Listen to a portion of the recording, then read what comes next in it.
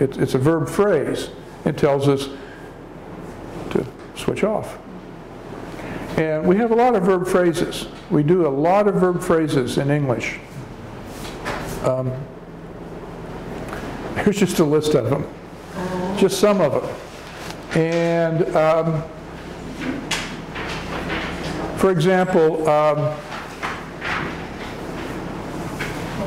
cut and down. Well, cut, you know, is, you know what that means. And down, but when we say cut down, we're referring to you cut down a tree. You know, when you have a tree and you want to chop it down, you say, well, I'm going to cut down the tree. Okay? We've taken two words, put them together to create a verb phrase that has a special meaning of its own. We turn on the lights. We throw out the trash. We put back the markers where they belong. We look up something on Google. Or we look up a word in the dictionary. We fill in information on a form. You know, when you apply for something, you know, you go to the bank to apply for a loan, or you go to the government to apply for a permit, you fill in the form, the information in the form. You give back. Give back becomes give back. I will give back your snacks. No, I'm going to eat them. We tear up the paper. Yeah, tear it up.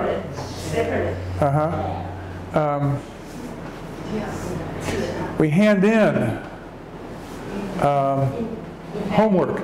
If I gave you as a class homework that you had to take home and do like you did when you were younger in school, and then the next day the teacher would say, hand in your homework, which is the same as turn it back.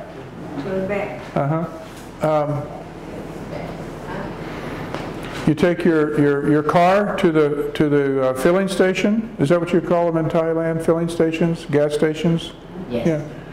You fill it up. You fill up the tank. Fill up the oil. Yes. Fill up the oil. Yeah, fill it up. Cross out. I'm writing on the board. I write a word. And I think, oh no, I don't want to use that word. I'll just cross it out. So. Handout.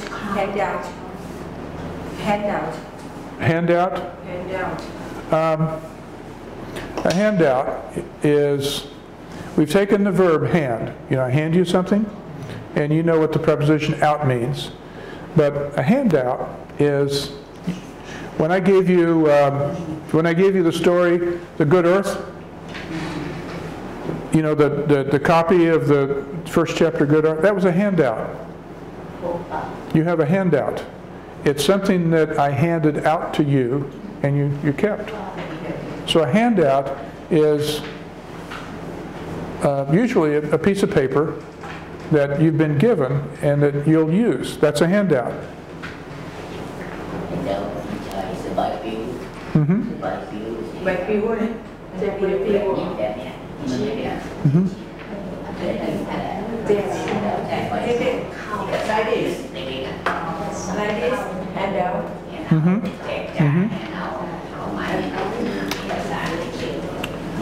Shut off is going to be very similar to turn off. So you're driving your car and you arrive at your destination and you shut off the engine or you turn off the engine. Same thing. You would normally say turn off the lights. You would normally say shut off the engine. But they're interchangeable. They're interchangeable.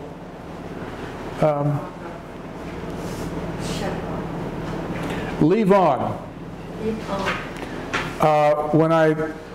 When I leave class, when we're finished, there was going to be another class here, and I started to turn off the lights, and the next teacher could say, "Oh, leave on the lights.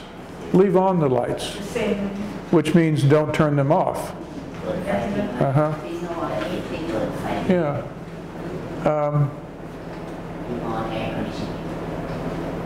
Find out.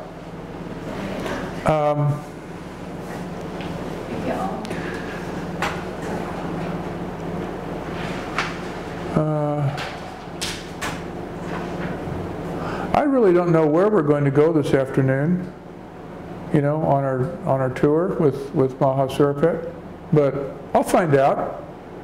You know, I'll just go and I'll find out. I'll learn. When I say find out, it means that I'll learn eventually. It will reveal itself to me. I'll find it out.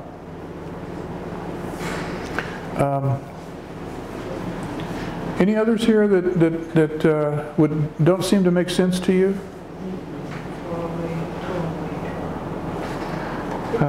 Find out and recover discover and find out the same. The which? Discover and find out. Find out. And which one? Discover. Discover. Oh yeah. Discover. Yeah. I'll find out. I'll discover. Very same. Good example. Very good.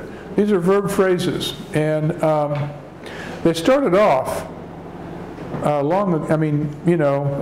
language in any culture, whether it's Thai, whether it's Mandarin, whether it's Spanish, whether it's German, any language is constantly changing.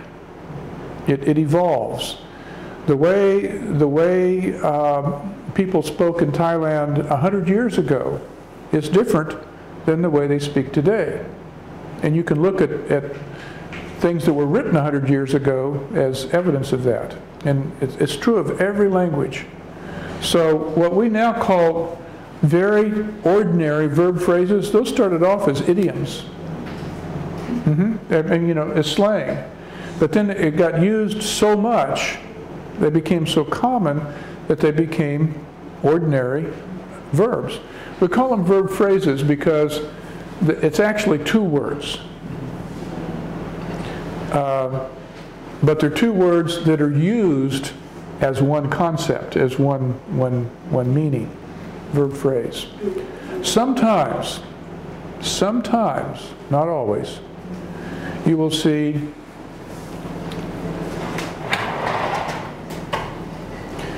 words like this that will have hyphens. Yeah, you know, to show that a hyphen is a punctuation mark that just connects two words, and when you see that, it's just a clue to the reader that these two words go together. So probably long ago, these verb phrases had hyphens, but they're used so much, they're so common in the language now that no one bothers to put the hyphen in.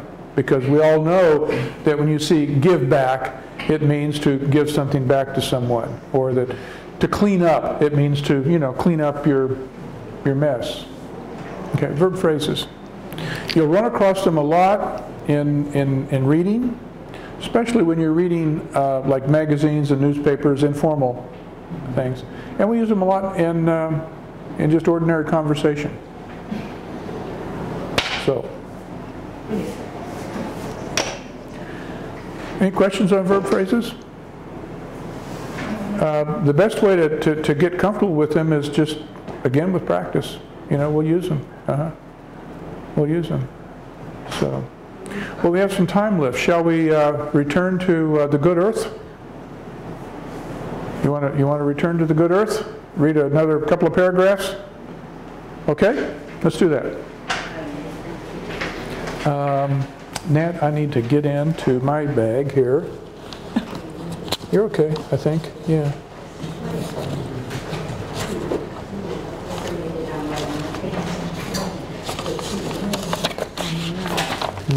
That's not the one I want. I don't know what happened. Yeah, I guess that's it. Okay. I must be, I lost my other one. Oh, here it is. Here it is. Okay.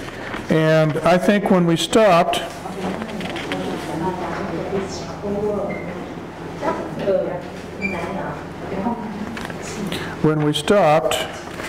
we were at the bottom of page 8. We're just going to do a couple of paragraphs here, and then I want to ask your opinion about something. So we're at the bottom. We're at the bottom of page 8, where it says Wang Lung knew his father spoke well. Now remember, let's review where we were. Wang Lung, poor farmer, he's getting married. He's going to be married to a woman who is a slave in a very rich house, and these customs are very different for us because this is taking place 100 years ago in the interior of China, and this would be before the revolution. A lot of poverty, a lot of poor people. So